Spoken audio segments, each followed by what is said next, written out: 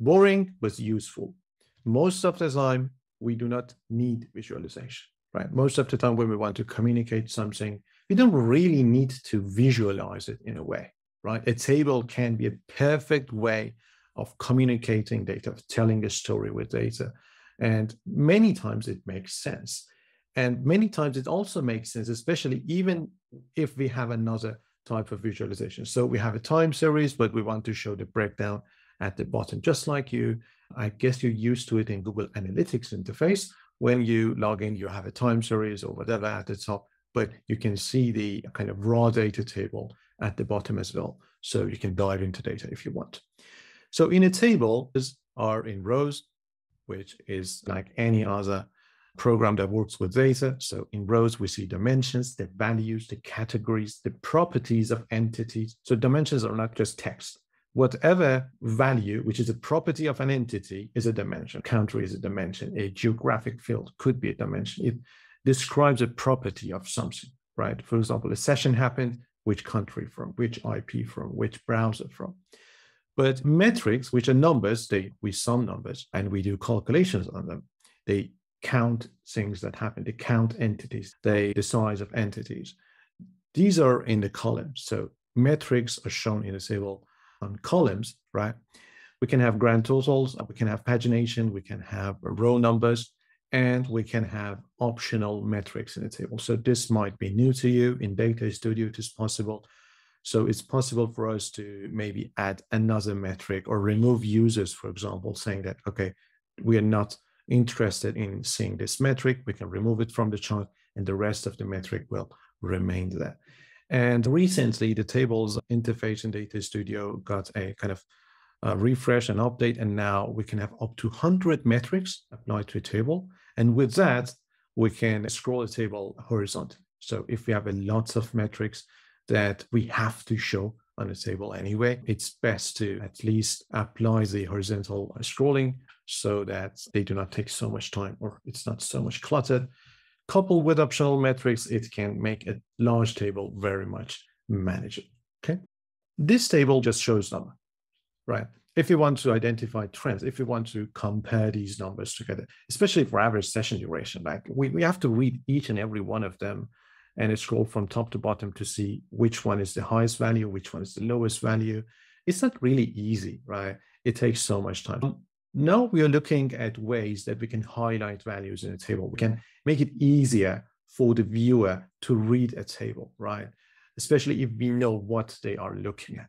The first one is a heat map. We can apply a heat map to any metric columns that we want. It shows the highest values with a darker shade of the color that we select, right? Highest to lowest.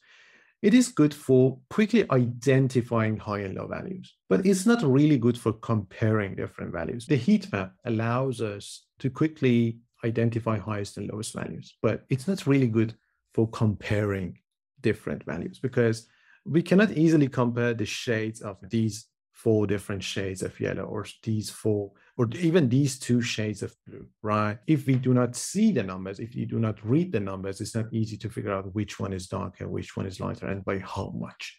So another way of making a table and the values easier to read is by enabling the bars in a column, right? So each column we can choose to show it as a simple number, highlight it with a heat map, or show bars with numbers.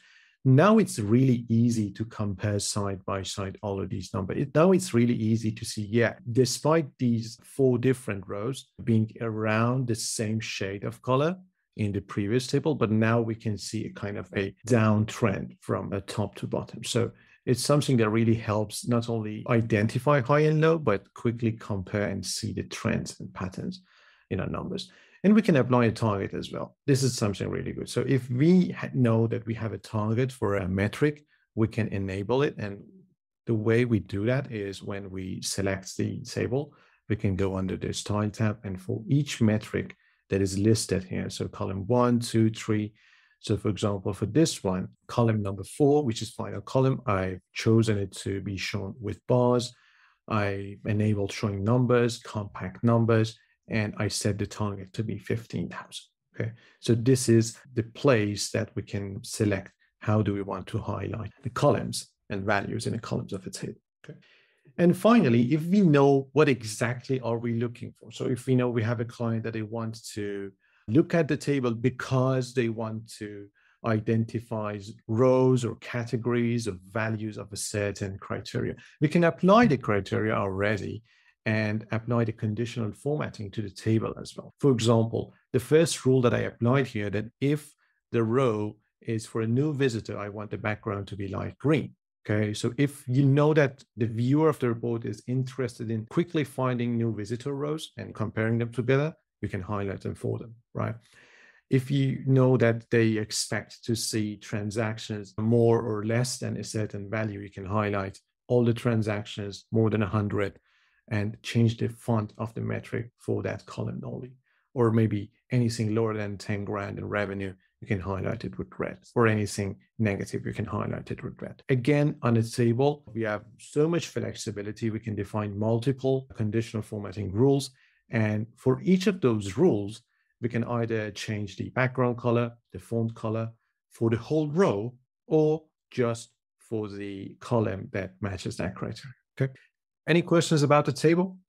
I'm sorry, I might have missed it, but can you show again where we're changing rules for the table specifically?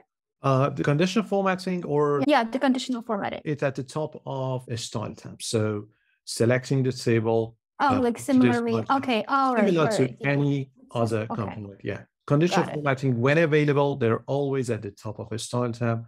And you can click on this and access the list of conditional formatting rules applied. Yeah. Okay.